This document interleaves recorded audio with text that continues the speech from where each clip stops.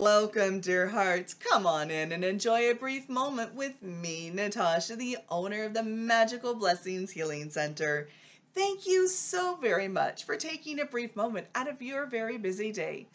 Grab your favorite beverage, snuggle on down and get comfy as we go on this most magical moment with me, departing as of now. So, energies, they're beautiful, they're icky, and sometimes they're ugly. However, we are energy beings and we have so much energy all around us all the time. There is just, that's who and what we are. And, well, how many of you have heard of an empath? I said it before in the previous video, but if this is the first time you're seeing this, well, I don't want you to feel left out, so to speak. So basically, if you're an empath, you have a natural ability to absorb energy, the good, the bad, and the ugly.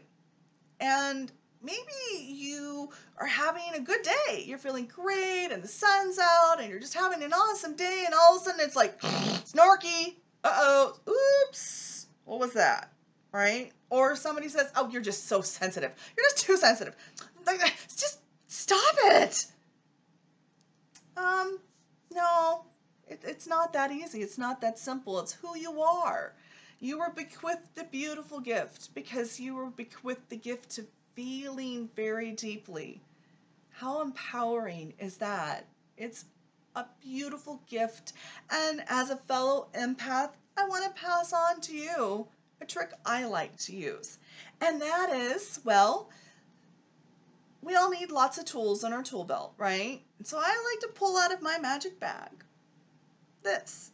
Every once in a while, I try to do once a week or once every 2 weeks. I like to take a really hot bath. And I'm talking super hot. Super hot. And I like to take Epsom salt and Celtic salt.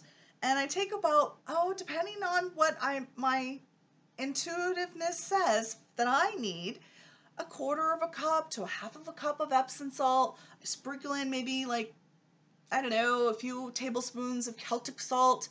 And then I also like to put in sage. Cooking type sage. Not the smudging type sage. It's already tightly wound into a smudge stick.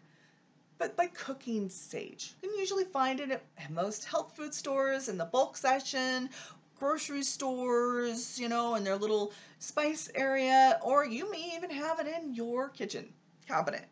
And sprinkle about 1 to 2 tablespoons in your bath water and sit down in that bath and enjoy the benefits of this wonderful bath and the water and the heat and the sage.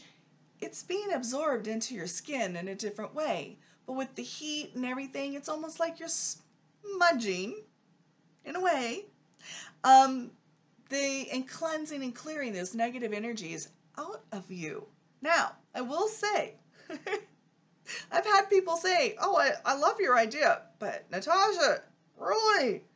I always forewarn, this is a very relaxing time, and it's also a restful time.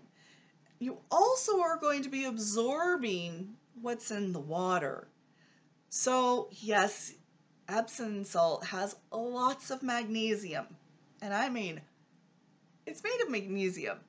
Well, what does magnesium or Epsom salts do to some internal parts of you? Well, it makes certain parts of you a little more slicker, a little more quicker, and it's a good thing to stay in an environment, preferably home, where if you need to use the restroom, that you have that opportunity. Because again, I will say, it will make things a little slicker and a little more quicker, so you may be using the bathroom in both directions a little more than you normally would. However, that's a good thing. It means that you're eliminating those negative energies out of your system and other things.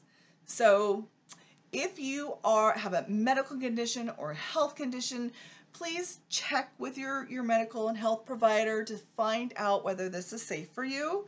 And otherwise, enjoy this beautiful, restorative, relaxing moment and releasing and cleansing those negative energies right on out of you. Much, much love, much light, and magical, magical blessings each and every dear heart. Mwah! Goodbye.